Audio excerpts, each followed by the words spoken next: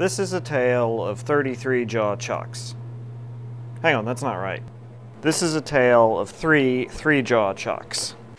If you're a frequent viewer of the channel, you'll have noticed most of the time I either use a 4-jaw chuck or the collet chuck. It's pretty rare that I use this 3-jaw chuck because this thing is actually pretty terrible. It really doesn't hold very well.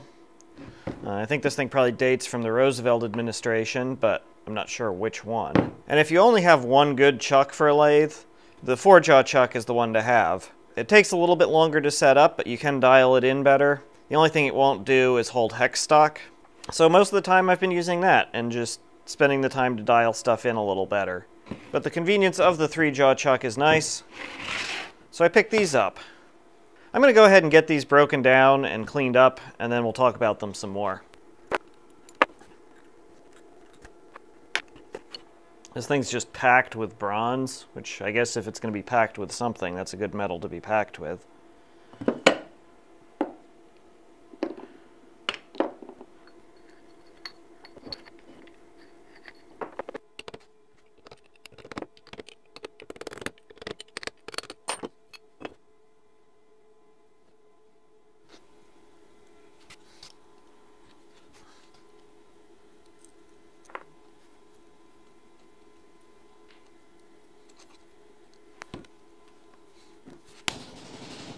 I know this isn't the ideal way to do it, but it's what I had to do, and I was careful with it, so you can save the comments.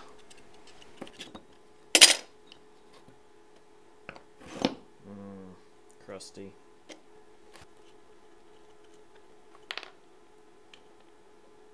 There's a 3 there and a 3 there. I don't have a 5/16 key, but this flat screwdriver bit works for now.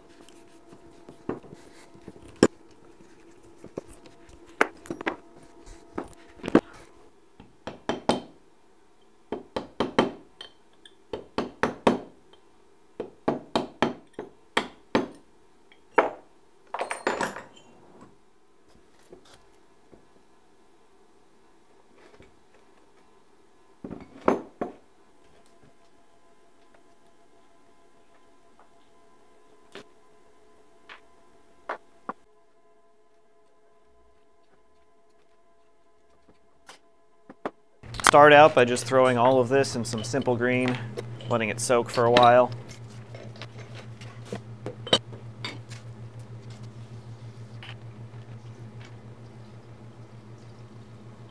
I gave these a rinse and a very light once over with some Scotch-Brite, and holy wow, let's just take a minute to appreciate how well these all cleaned up.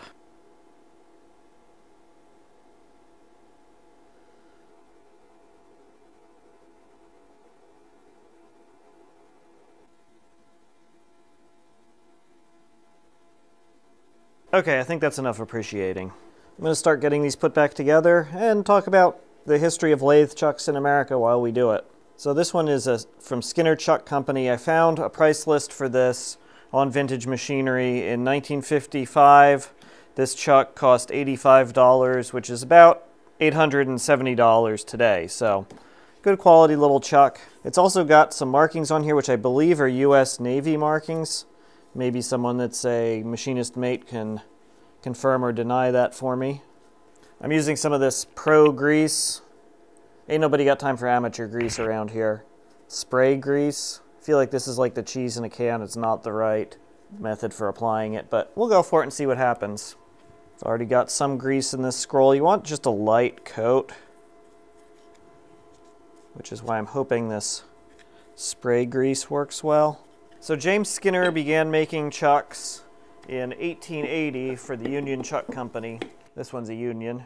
And then left in 1887 to start the Skinner Chuck Company.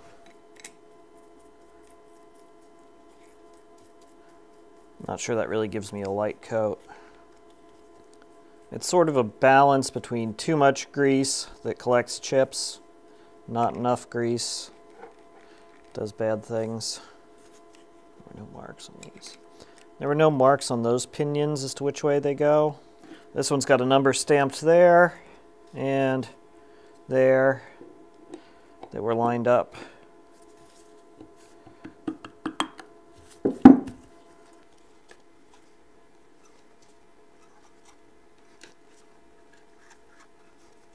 This is a really nicely made mounting plate for this. This one is 3, 2,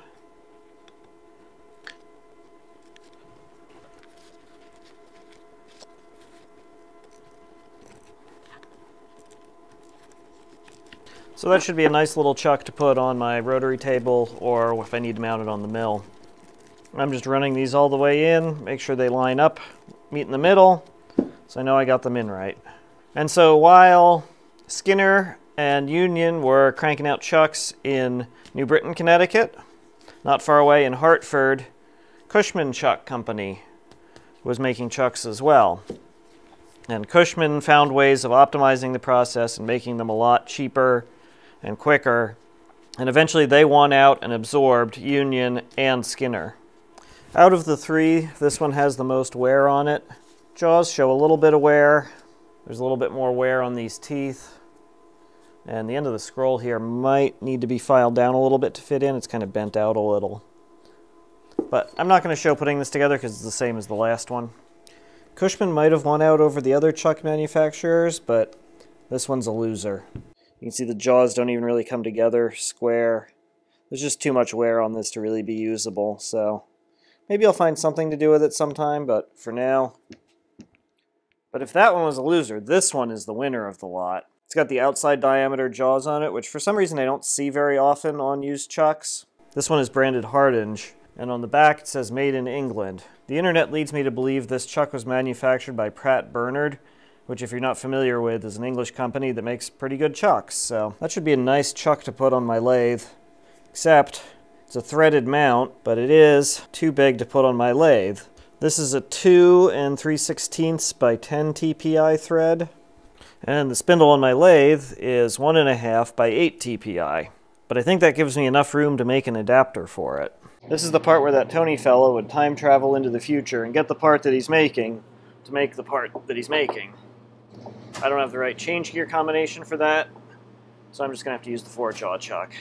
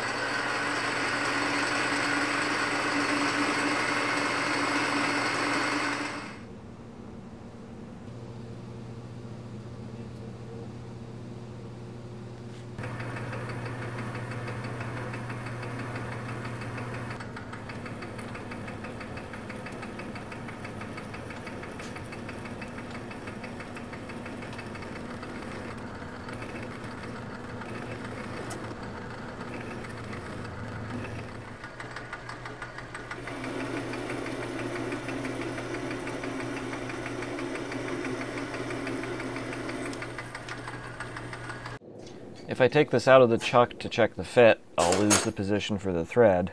So instead I'll just take the whole chuck off.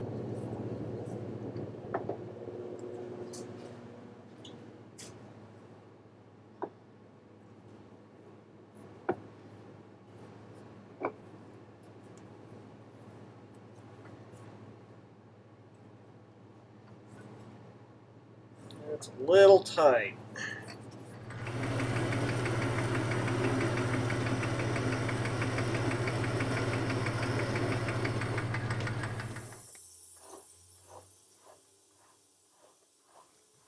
Fifth time's the charm. And the next thing to do is to cut this register in here. This is 1.5 inches by not very much. About 1/4 inch, go a little deeper than that.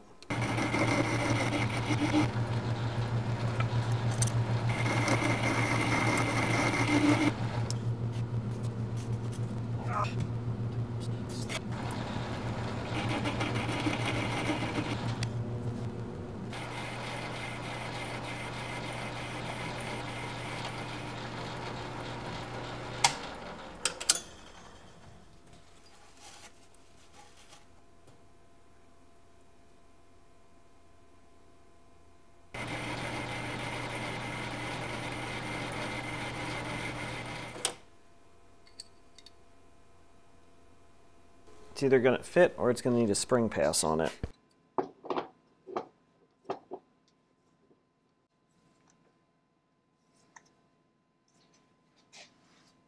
Fits. So a little lack of forethought on my part is I made this way longer than it needs to be. So if I cut it off, I'm going to have, that much scrap with a big hole through it. And I'd rather have a solid piece of scrap. But I also want to rebuild this collet chuck that I made a while back. I kind of blew it doing the register on this one, so the concentricity is not quite as good as I want. So I think I'm going to use that to remake the collet chuck. We'll set those aside for now. And I made another one off camera because it's a lot easier when you guys aren't looking over my shoulder. That's a lot better length for that. And now I have a more usable piece of scrap too.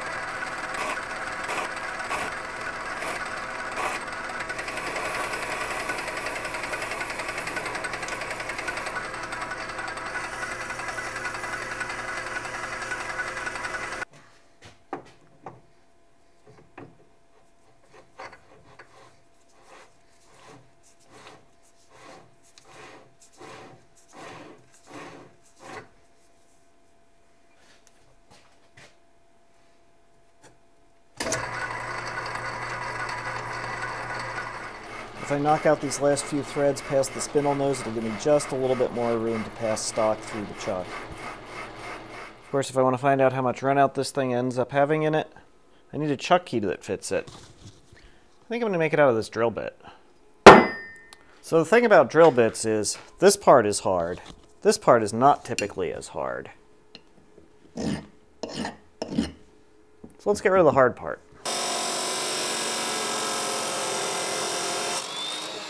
I didn't do it, but that thing was pretty thrashed.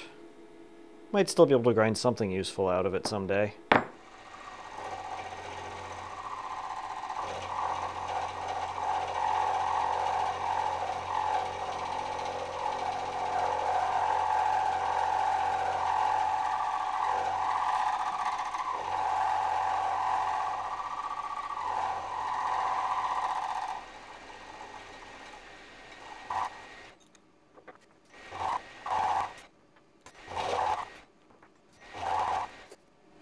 By side milling this, I'm avoiding a hard corner where it transitions into the shank.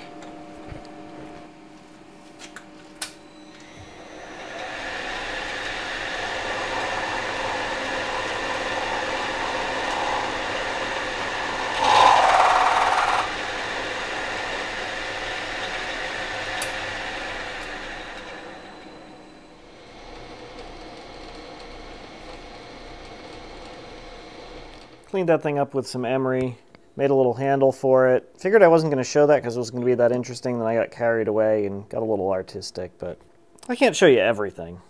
I also made it a little too small, so I just knurled a little bit in the middle there. So now that should press fit in there pretty well.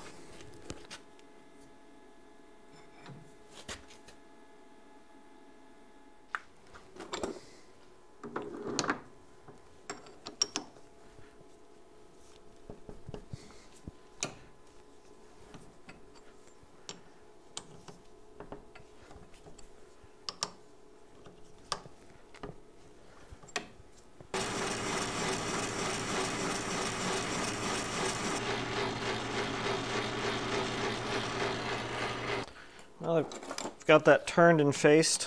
Let's flip it around and put an indicator on it.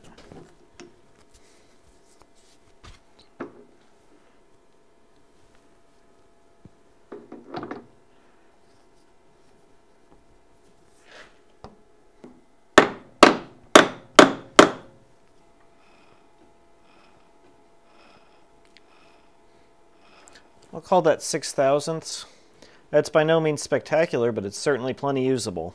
I know indicating the chuck body is kind of meaningless, but I figured I'd show it anyway. Call that 2.5 thousandths. Having a good 3-jaw chuck's going to be a very welcome addition to my shop.